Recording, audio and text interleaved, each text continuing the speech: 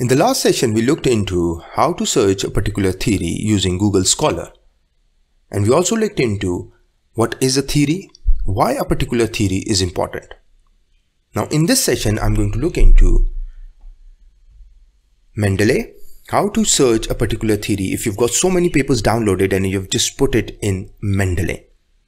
Now there are detailed lectures on Mendeley on the channel, and I'm going to share the link in the description as well. So in this session, the first thing, let's look at the theory. For example, these are the papers that I've downloaded on a particular topic, and I want to find out the theories that have been used. So what I'll do is I simply come here and write in theory. So complexity theory has been used, social exchange theory has been used, complexity theory, whatever the theories are, they have been used. For example, let's say I'm interested in leadership and behavior. So let's say what theory has been used. So social exchange theory has been used with servant leadership, or conservation of resources theory has been used. So you can search through Mendeley, click next, and find out theories that have been used with a particular concept. So once you have got the papers in Mendeley, you can simply search the word theory, or let's say you can have the word theories as well. Let's enter. Let's see if it works with capital or small letters. So it gives both the same result. So you can use both capital or small letters. Let's say, for example, I click on here. But look at this. No matches for the phrase, because now it is taking this whole as a phrase for this document. So you can obviously just look into one. So it was theory that was mentioned with this paper or for this paper. So you can use the word theory to search within the paper. Now, the next thing that is important, although we are going to look into detail as well later, where do you write about the theory? So you introduce the theory that you are using for your paper in the introduction of the paper. So once you have explained the gaps of your study, what is it that you are doing that hasn't been done before, then you explain the theoretical lens for your study. Now here is a paper. I remember using the word theoretical lens for one of my studies. So here it is. Now what happens is, after I've described in the gaps in my study and everything in the introduction here, the gaps in the research and all, and I'm going to talk about this in detail when I describe how to read a paper. So the next thing that I've done here is that I've explained the theoretical lens for this study. Let's just quickly go through it. The theoretical lens for this study is knowledge-based view. Now this is not enough. You just don't just write it, okay, this is the theory that I'm going to use. Now what you have to do is very briefly describe what it means. Here. That's it. Now once that is done, the next step is that you describe the contribution that your research makes towards the theory. And look at this.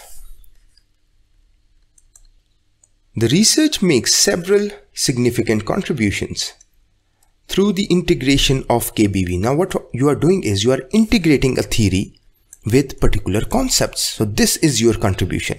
We identify how KM enablers and different KM processes are associated with PS, extending limited research on the linkage between EO, KOL and PS. So what I've done through this particular sentence is that I've integrated the theory that I'm going to use with the concepts that I'm going to study. That is the interrelationship between these concepts. Now there are other examples as well. Let's go to one of the other examples. Now look at this.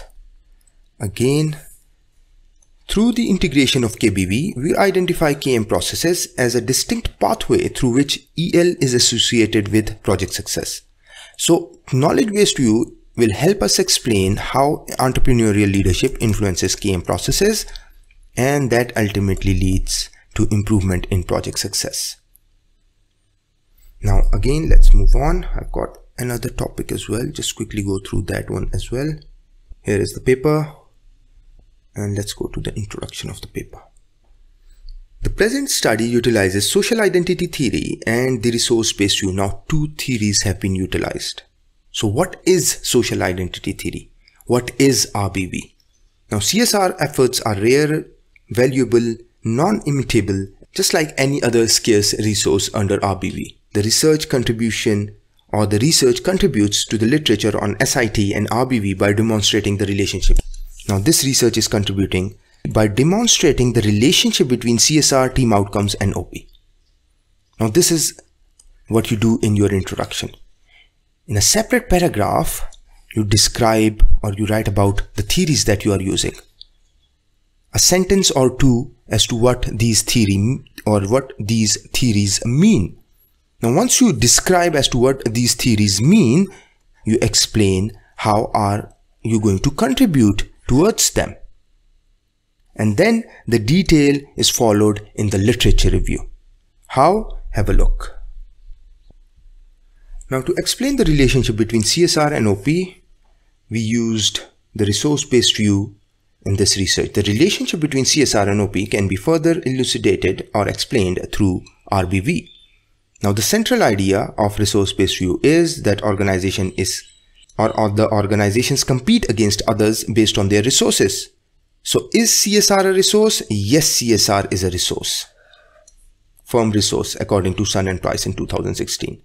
And then it is explained that CSR efforts can help provide a distinct point of differentiation for businesses. Hence, it is a resource. And that differentiation can help you improve your performance. So what happens is, we use RBV. So we have to prove if CSR is a resource. And yes, we have done it here through reference. And if it is a resource, it helps explain or improve organizational performance. Well, it does. So based on these arguments, we say that CSR has a significant positive impact on OP. This is how you use a theory to explain the relationship between two different concepts. I hope this session would have helped you understand where to present a theory initially in your literature, or rather in the introduction, and finally, how to write about the theory in your literature review. We are going to further focus on this in coming sessions as well.